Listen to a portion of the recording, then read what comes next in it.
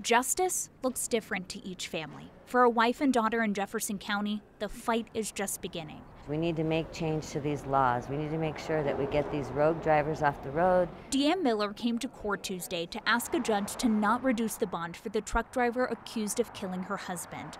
A driver, investigators say, who operated a big rig without a proper commercial driver's license. My husband would be alive today if there was more accountability on the truckers on the road, and there isn't. She and her daughter Michelle are grieving the loss of Scott Miller. He died last week in the crash on Highway 285 when Ignacio Cruz-Mendoza lost control and dumped his heavy load onto the road. If his death is going to mean anything, it's going to mean that people are more aware and that truckers as a profession are more careful.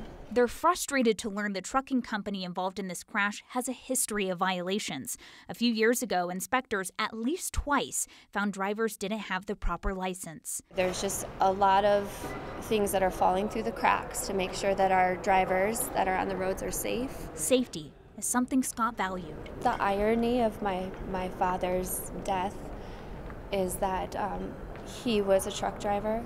It was of his utmost concern, the safety of the truck drivers that drive really heavy, big rigs up in the mountains. Scott died on his way home from the grocery store. His family is fighting so everyone else can be safe in the mountains. We want to make some positive changes for other people, and we don't want anybody else to ever go through this.